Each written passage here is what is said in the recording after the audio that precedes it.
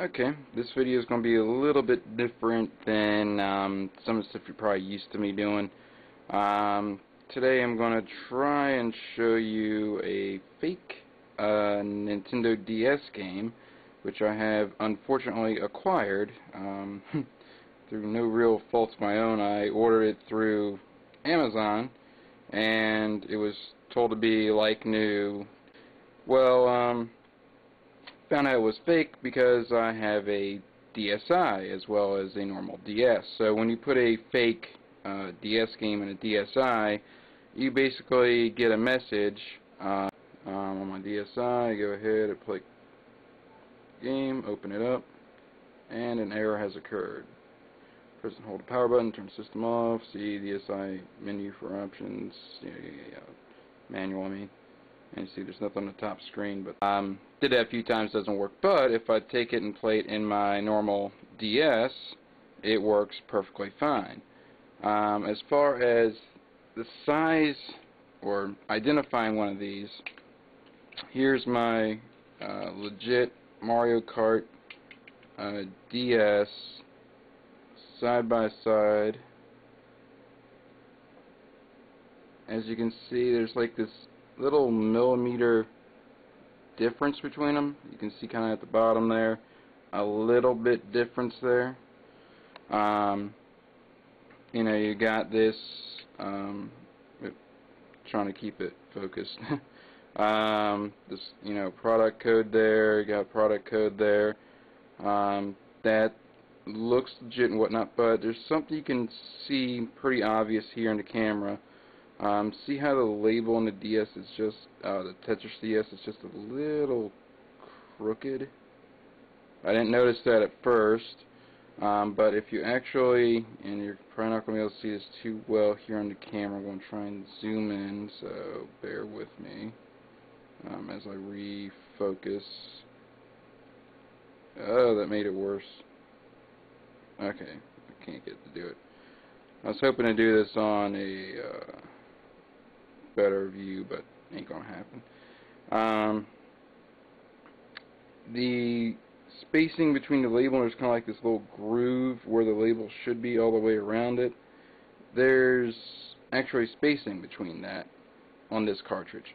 If you look at a legit DS cartridge, there is no spacing around it. The label just fits. I did go through and look at a couple older cartridges I have. Let them lay out here. We got a couple here. We got Metroid Prime Hunters. The label itself, let me look at it here again, yeah.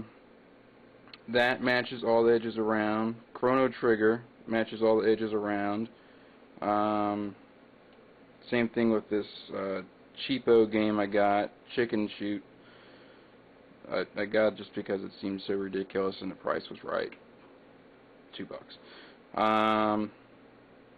All the labels fit exactly in that designated space.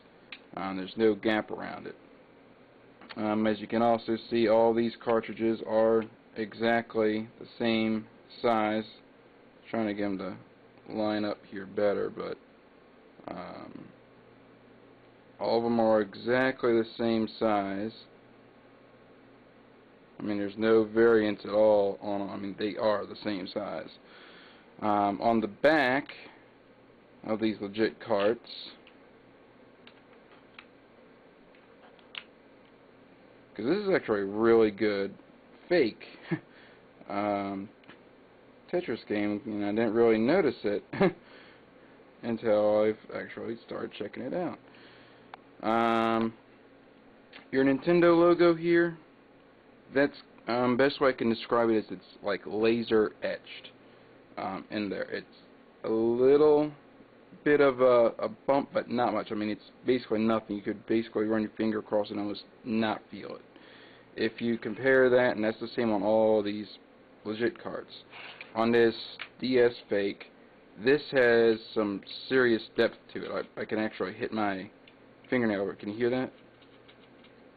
That's my fingernail going over. If I do it over this Nintendo one here, you can really not hear it. So same thing with this patent pending text on it. That's actually, like, best way I can word it is it's actually the plastic itself has been molded. Yeah, that's the best way I can word it. It's basically, it's molded plastic to have the Nintendo logo on that.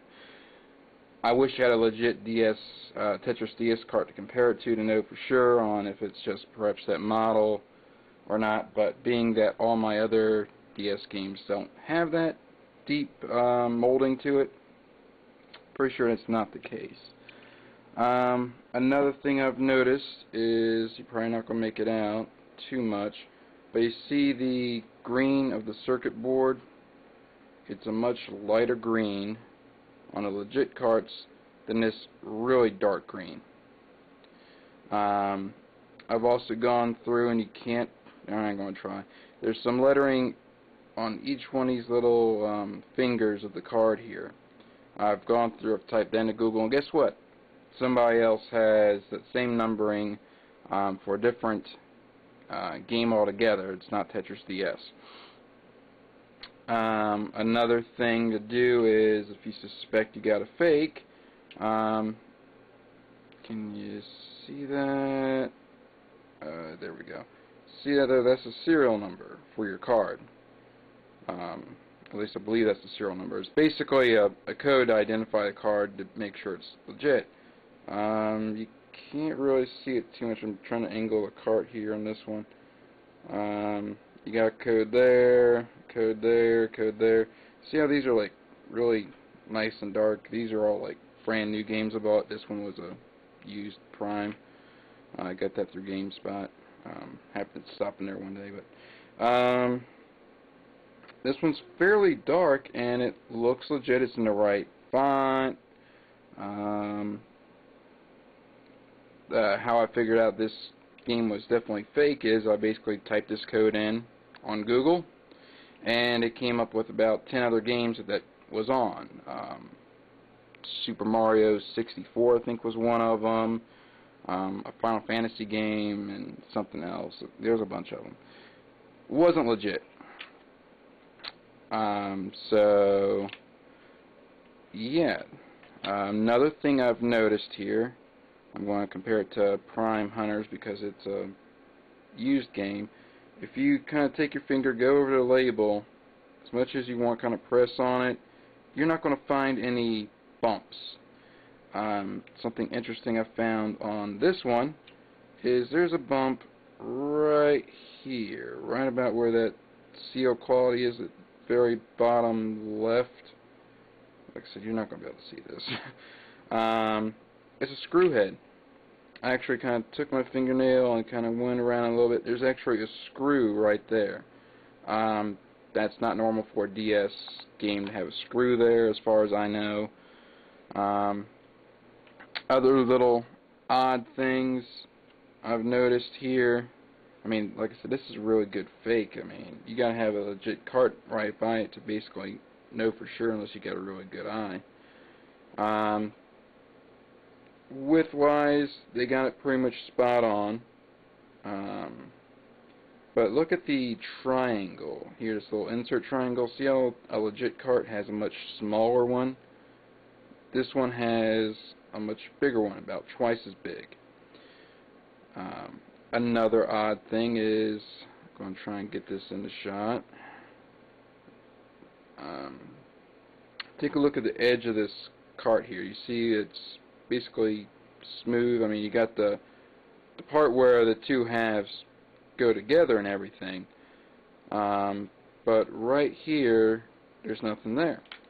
If you look at a legit cart, see there's like this kind of a groove, bevel thing, not really sure what you would call that. On all the legit carts I have, it's there. Just something else to point out, that was rather odd. All the other edges on this seem to match up.